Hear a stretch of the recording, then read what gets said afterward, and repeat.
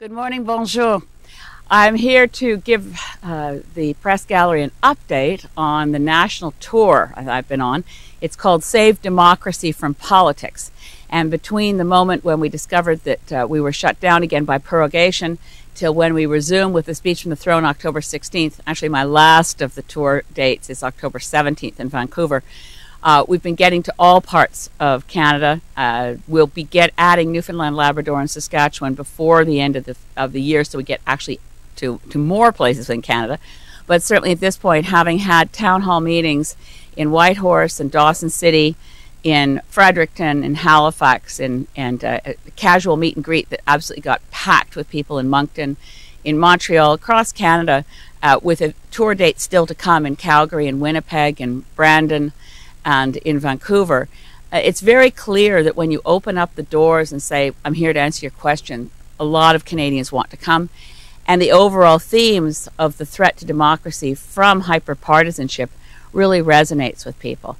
So in terms of the kinds of things I'm hearing from Canadians, and I thought I'd share that and then open the floor to questions on generally where we stand midpoint in the prorogation.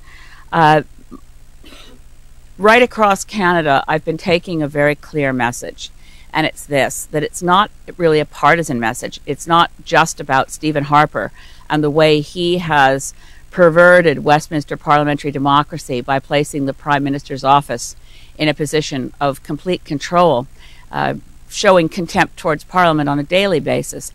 It's not really about Stephen Harper or the Conservatives.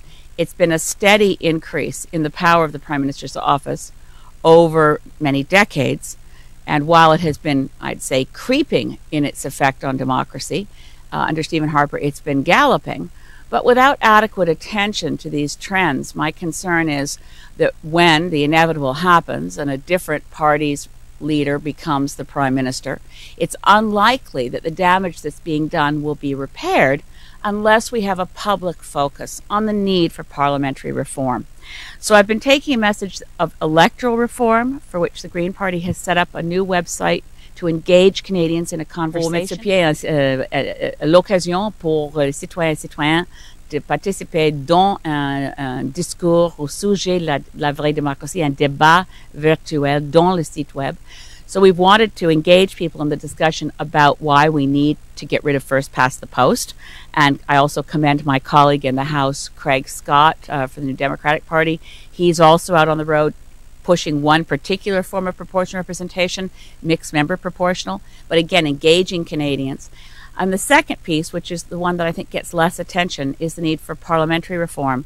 How do we ensure that we have Westminster parliamentary democracy and not what we increasingly have, which is a dictatorship punctuated by elections?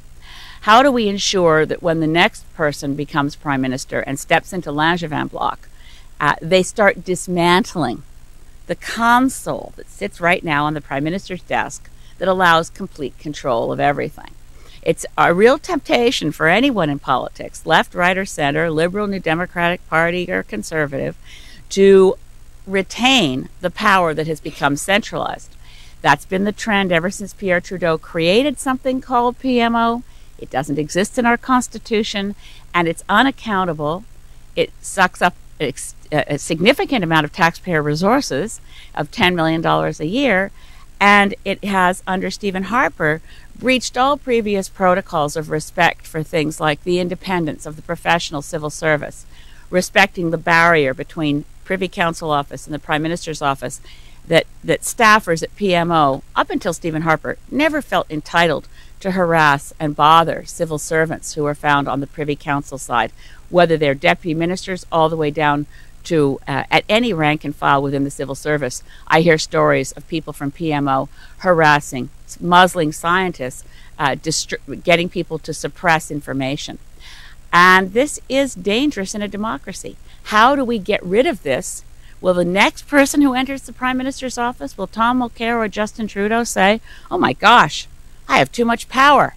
This must be disassembled. This must be dismantled so that we can restore Westminster parliamentary democracy, in which the Parliament is supreme and the Prime Minister reports to Parliament, not the other way around. In every town hall I hold across Canada, we have a very cathartic exercise in which everyone repeats after me. There is no such thing as the Harper government. People are very happy to repeat it. They don't really know it. And I have to explain, look, I'm a member of Parliament. I'm part of the government of Canada. Everything Stephen Harper is doing tries to deny the reality that Saanich-Gulf Islands has a member of Parliament.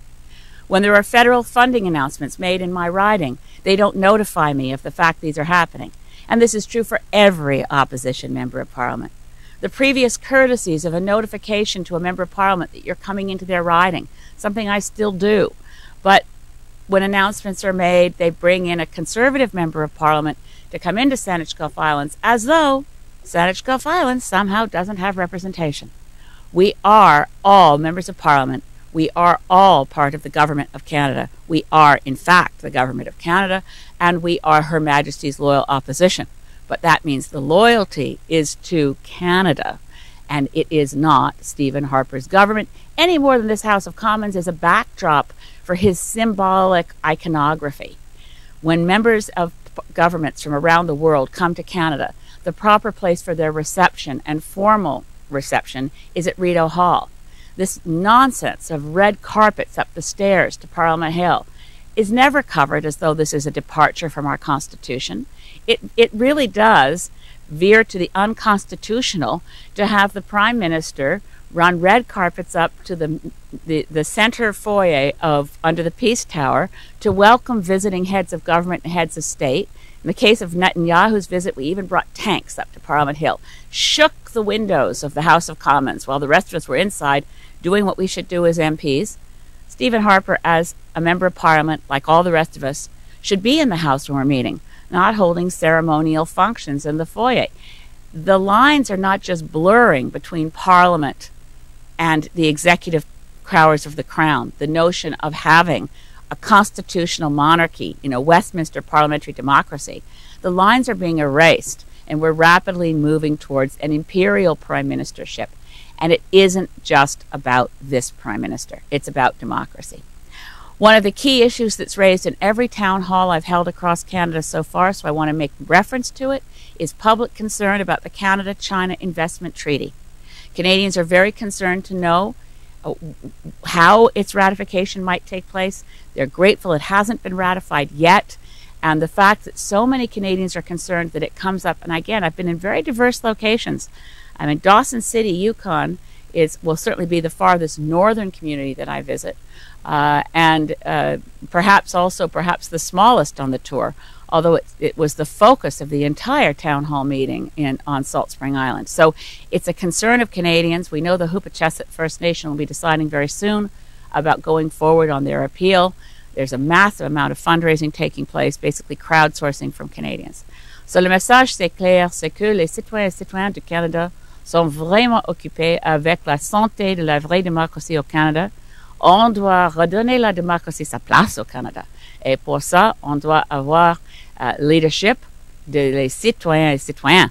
Parce que, sauf que ça, j'ai peur que les autres chefs des autres partis sera content avec le pouvoir dans le bureau du Premier ministre.